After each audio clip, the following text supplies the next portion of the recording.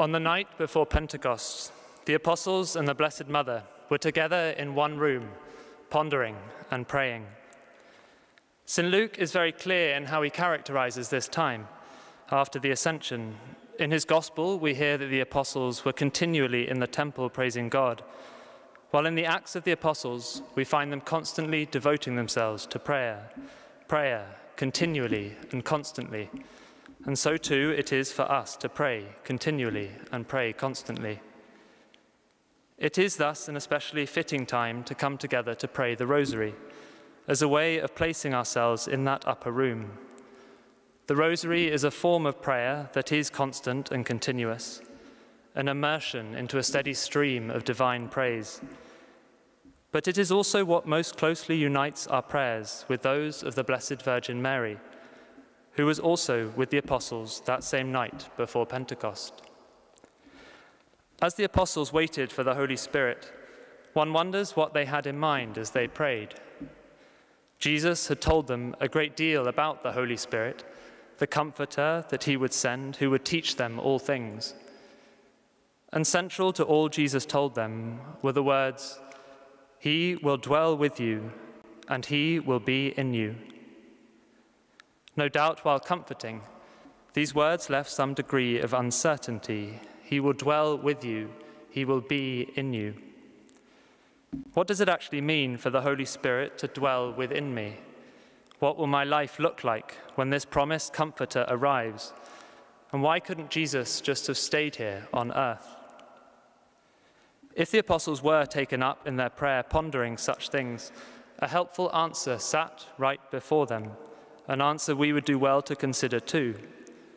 They could look across the room to Mary.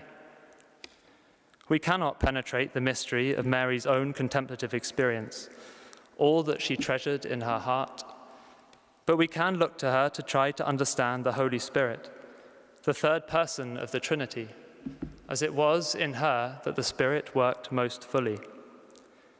And it is a mystery that lies at the very heart of the prayer that we will say constantly and continually this night, the Hail Mary. There we address Mary as full of grace. The Holy Spirit is the source of God's grace, the love by which we are made fit for heaven. As the angel Gabriel's greeting reveals, Mary, our mother, is already replete with the burning love of this Spirit. We address Mary as blessed among women. The Holy Spirit sanctifies, the divine artist and finger of God's right hand, who molds us to be saints. As her cousin Elizabeth recognizes, in Mary, our mother, this work is visibly preeminent. And most crucially, we declare blessed the fruit of her womb, Jesus. The culmination of the Holy Spirit's work in the entire history of salvation took place in the womb of the Blessed Virgin, the fruit of which is the Incarnation. It is through the work of the Spirit that the presence of Jesus is made known. The name of Jesus is the hinge of the Hail Mary, its focal point.